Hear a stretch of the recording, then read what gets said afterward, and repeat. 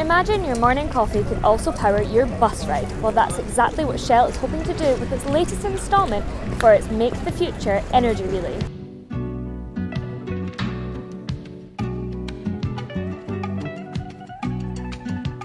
In the UK, about 500,000 tonnes of waste coffee grounds are produced each year, and all of that beforehand was going to landfill sites, and importantly it was costing companies money and producing CO2 emissions.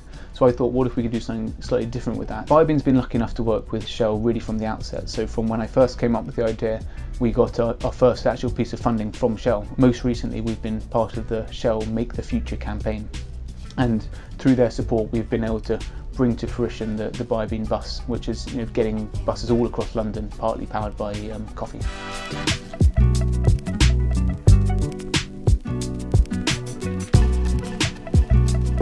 The Make the Future campaign, it's aimed to actually accelerate and put into action bright energy ideas from around the world.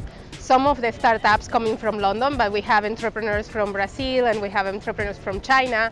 And the idea is that we are actually creating real-life proof points of each one of the business models of these startups with real action activity. Wow, I think it's an amazing idea. I wish I came up with that. Coffee is something that we all drink every day in many countries around the world.